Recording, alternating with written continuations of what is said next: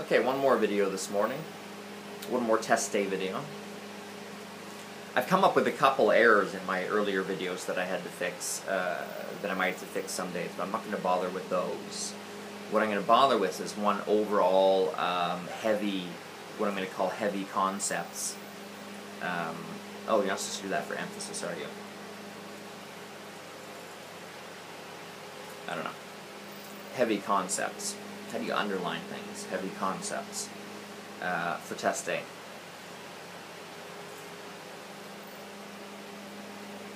I did mention in one of my latest videos that I have to know, it's really good that I know the results of tests immediately. Like when you get your test sheet, if you get your test sheet without me, you have to show me. If I end up leaving early because I have to be somewhere else and you get your test sheet after I'm gone, you should text it, take a picture and text it to me, email it to me, give me that feedback while your performance is still fresh in my head so I can use it to help me improve my coaching and improve your skating. All of this has to be done in a timely fashion. I need that objective feedback, that third-party feedback as soon as possible so I can integrate it into my memory of what happened and coordinate the two into some kind of future plan or future alteration of plans, a correction of plans necessarily, maybe necessarily.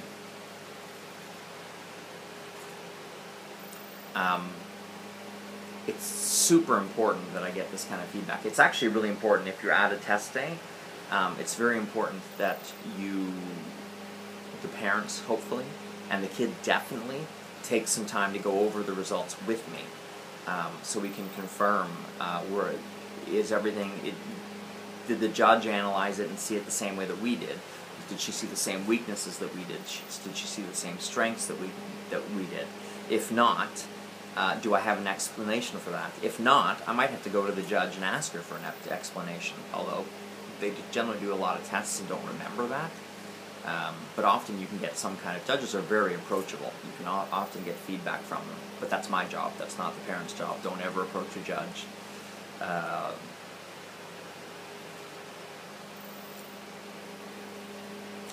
The other heavier concept I have, other than, you have to get that debriefing, that feedback from me after tests fairly quickly. If not that day, then the next skating day next skating day they have for sure. We should be going over the test sheets on ice, whether you pass or fail. The other concept I have is I don't really consider tests terribly important in a lot of senses. Not as important as competitions. They're kind of development tools towards competitions. So I don't particularly care if... What? Just something to say now? Yeah? Hi? What's up?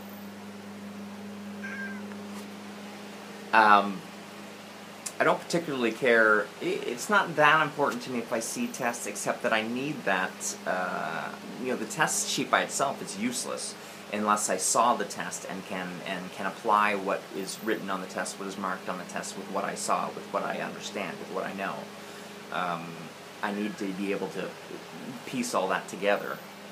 If I haven't seen the test sheet is no good, updates are no good, telling you how you skated is no good. I really need to see the test. But there are definitely situations where I can't watch a test, or where I have to send another judge, a coach to the test, or I have people testing at different times in different places, or whatever, where I can't see the test. And it's not a huge deal for me. The one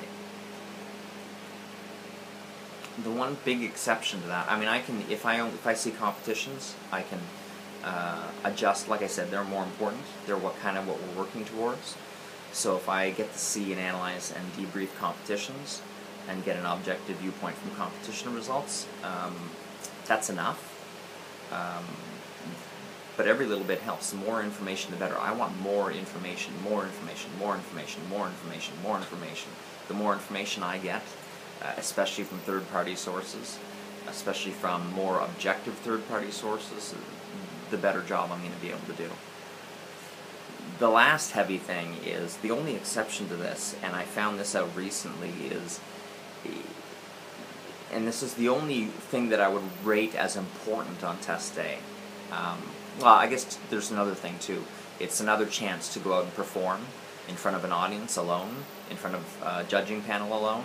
So it's a really good practice for competitions. It's like a simulation of a competition, especially if you're taking your free skate test, say a month or two before you compete with that same solo.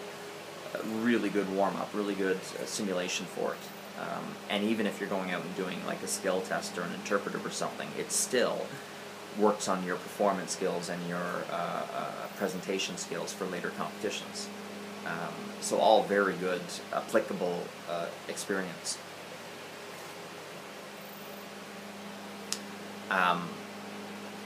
The heavy thing is, a lot of these tests, especially if I put a lot of time and effort into it, this is the only time I'm going to ever be able to see them perform that test. If there's a skills test or an interpretive test or a free skate test or a dance test, if they take it and pass it, they're never going to do it again. So I'm never going to be able to see it again. Free skate test, totally less important, much less important. Really dance test less important, since there's like 30, 20, 25, 26 dances. If I miss one or two here and there, it's not a big deal. I'm going to get the same kind of feedback, the same kind of understanding, the same kind of experience from seeing other dances. Generally 2 or 3 dances are taken a year, so missing 1 or 2 is not, it's not going to be like I've missed my child learning how to walk or talk or something like that. But if I've been working on a test for 2 years, and there are a lot of tests out there that take about 2 years to pass, it is going to be a big, devastating, emotional blow to me to not be given the opportunity to experience that test with the child, to experience the culmination of 2 years of hard work and effort and correction with the child, with the family, live at the scene. So on the one, I mean, I really try to give the attitude at test days that I'm very aloof and don't care, and I have a very relaxed, over-the-top relaxed persona at competitions and test days. That's purely to elicit the right emotional and focus and focal response out of the skaters. It's not what's going on internally. As most people know, I don't even sleep usually the night before test days or competitions. Some competitions I won't sleep days before. And I totally crash at the end of competitions and test days because it's such an emotional roller coaster, an emotional stress getting through a test day. You know, you want everyone to perform every test to your expectations. And even if they all do,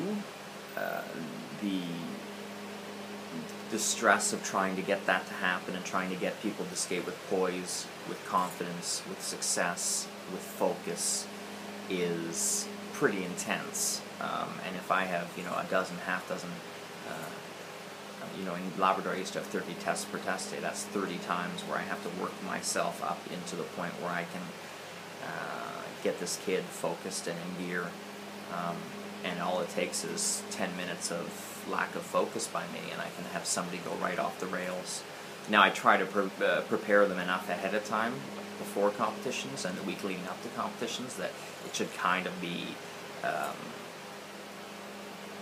second nature by the time they get there. It should be, you know, I should be able to not be there and still have them skate super well.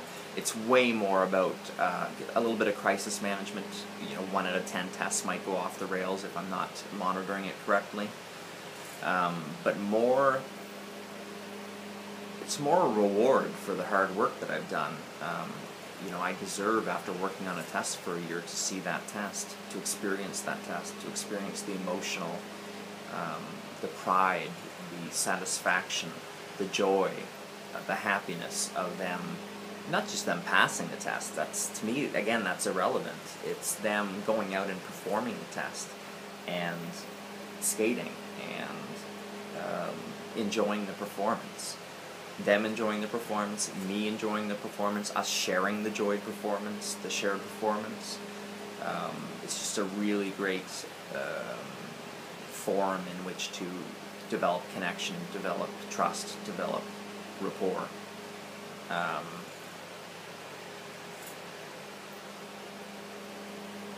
So that adds a whole different layer of importance to test days that I probably should mention.